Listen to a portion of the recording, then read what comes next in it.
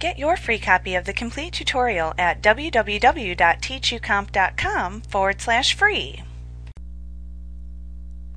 It's rare that the default font for Publisher is the font that you would want to use for your publication. In these cases, you want to change the font, also called the typeface, yourself. To do this, you must first select the text that you want to change the font of by clicking and dragging over it. Then you can pick a different font face to use from the Font drop-down combo box that appears in the formatting toolbar.